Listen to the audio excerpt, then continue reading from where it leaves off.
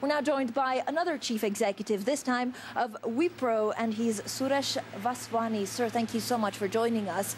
India has immense growth potentials. This is one of the countries that, of course, a lot of the participants here will be focusing on in terms of also grabbing business share. Are you here to conclude any contracts? Well, we are here for the conference. We are also here to meet a lot of our customers who come here, and also to build relationships, to build networks with potential customers. You're the third biggest software exporter in India. How much is that market going to grow over the next couple of years?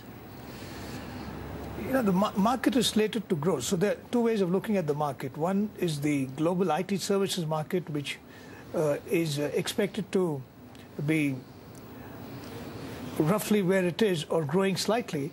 But if you look at exports out of India, they're slated to grow at between 12 to 18% over the next couple of years. It does seem that your share of technology sales from Europe haven't actually grown. Why is that? And is there anything that you're doing to actually try and address that, to reverse the trend for this year? We've actually done well in Europe. So Wipro has grown pretty well in Europe. We just announced our results recently, and the growth in Europe was as much as 5% sequential growth. So Europe is doing well for us.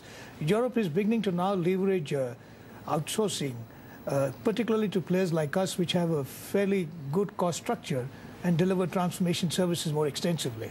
Are you looking at acquisitions in Europe? It does seem that a lot of the companies here are still cheaply valued. No, we have acquisition is a key part of our strategy. We've done roughly 10 acquisitions already. Some of them are Europe-based.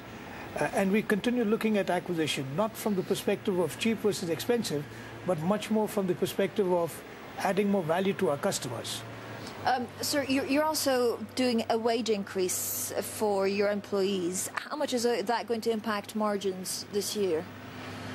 Yes, we're planning to do a wage increase, but there are many levers that we have in terms of driving more productivity and therefore mitigating the impact on wage increases. So we believe that we'll be able to sustain our margins.